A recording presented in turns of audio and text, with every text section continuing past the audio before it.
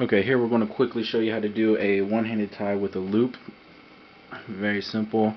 Mechanics are the same as if you were doing a one-handed tie with two free ends. So here's your loop. You want to cut your needle off so you have the free end here. Like we said, ideally you want to be doing your one-handed ties, your ties on a loop by passing the single strand under. So here, middle finger throw, keep the loop, pull it nice and tight, both strands, 1, 2. Again, this just keeps one strand under the knot instead of 2. Tighten it again, 1, 2, 1, 2. Whoops.